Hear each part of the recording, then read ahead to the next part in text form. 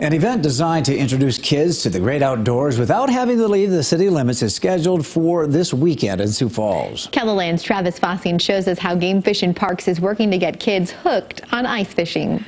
The Dakota Falls Kids Ice Fishing Derby is set for Saturday, and organizers are busy stacking thousands of dollars of gifts and prizes. Every kid gets to go home with a rod and reel combo. We have some amazing sponsors that help us with all that. Everything is free, which is also, I think, a big draw. So kids get to go home with a rod and reel, and it's free, and they get to spend the day on the ice with their family, and that's what we're ultimately looking for. The annual event is organized by Game Fish and Parks and makes itself at home on Suka Private Pond in Sioux Falls. We've seen up to 24-inch walleyes, big crappies, perch, and a lot of sunfish, and then even some largemouth bass we see every year as well. The first year of the Kids Ice Fishing Derby saw 30 to 40 participants. This year, they'll welcome 300 kids to the pond. Unfortunately, we are full. We filled the event in about 15 minutes with 300 kids this year. That's definitely the downfall. We don't have enough space to keep on growing it, so we're kind of stuck at 300. It was fast, and we were like having to think quick and get the sponsorship to organize and have all those people come together to make it work. Brian Folds is an organizer and volunteer. He hopes his efforts will help a kid fall in love with the outdoors. My dad took me, and I